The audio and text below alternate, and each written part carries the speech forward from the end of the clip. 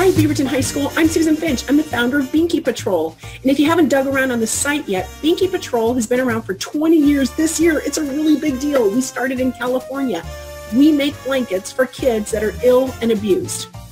That's about it. Those that need to be comforted, well, abused or homeless or in transitional housing, or gosh, they just need to know somebody cares.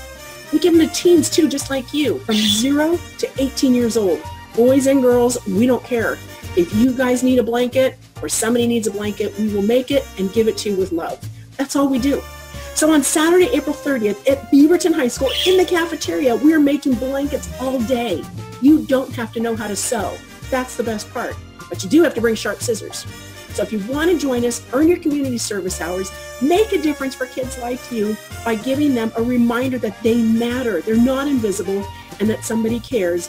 Join us to make blankets. It's from 9 to 1 for those of you that don't have a sewing machine. If you happen to have a sewing machine or can borrow one, come on down with that too, with extra thread and bobbins and things and your sharp scissors from 10 to 2.